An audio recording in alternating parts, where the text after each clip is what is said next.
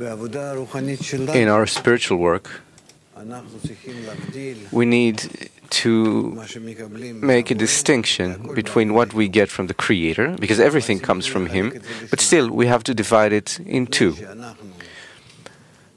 Because we are in the will to receive, the great will to receive, within which there is a point in the heart, a spark, the beginning of the soul.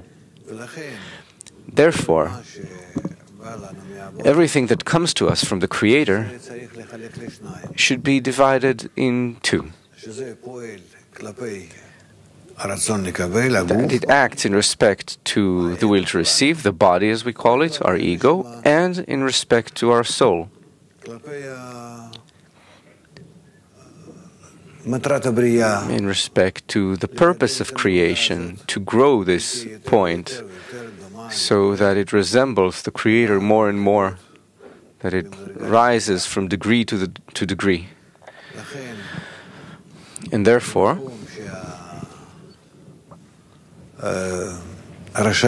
in the place where the wicked falter, the righteous are happy and they ascend.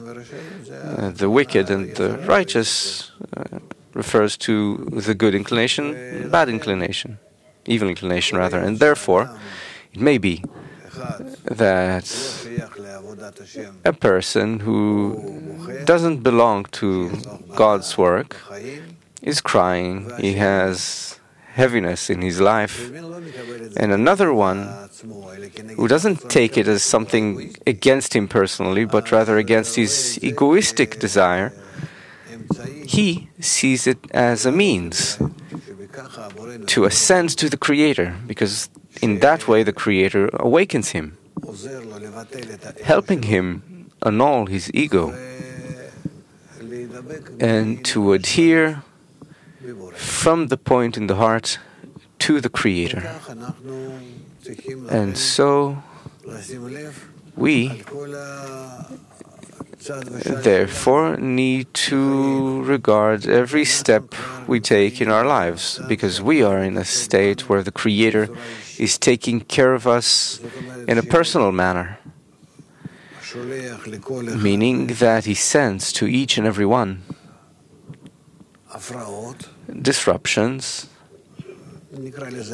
Let's call them disruptions for now, such that if a person ascribes what he receives from the Creator, these disruptions, these unpleasant bestowals, which the Creator sends in order to help one repress his evil inclination, then the person is happy, because now he has the opportunity to ascribe what he receives, this unpleasant influence on his will to receive, and from the point in the heart to try to adhere to the Creator, to raise it to the Creator more and more, and to adhere to his Creator.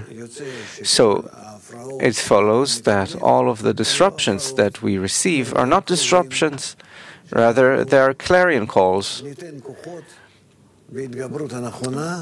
for us to impart our powers in the right direction and to adhere to the Creator.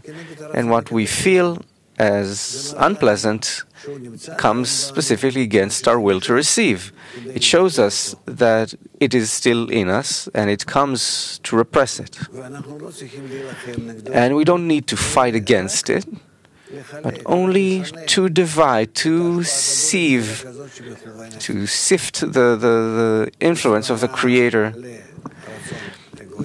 In this way, what comes, which is bad, is aimed against our will to receive, and the good way is to help us rise to the Creator and adhere to Him from the point in the heart. And therefore, in the place where the righteous walk, the wicked falter. In a place where one understands that he doesn't need to fight, but instead that it's the Creator who sends these disruptions. He's already fighting. That is the war.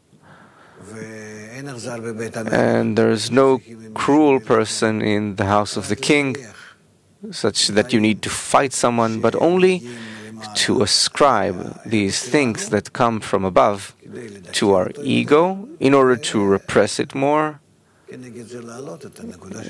opposite that, to elevate the point in the heart. And if a person divides himself in half, and in that way keeps growing this point in him and repressing his ego, he sees that the Creator is doing the work, and it's called the Creator's work, God's work, and the Creator is waging the war. And the Lord will finish for me. He will do everything. I only need to be aware every time, to correctly diagnose, to correctly organize, to sort the Creator's influence in how it relates to my ego and in how it invites the point in the heart to come closer to Him. So, what's recommended is to pay attention to the fact that all of the unpleasant things only invite us to repress our egos and to elevate the point in the heart. And one should always divide himself in half.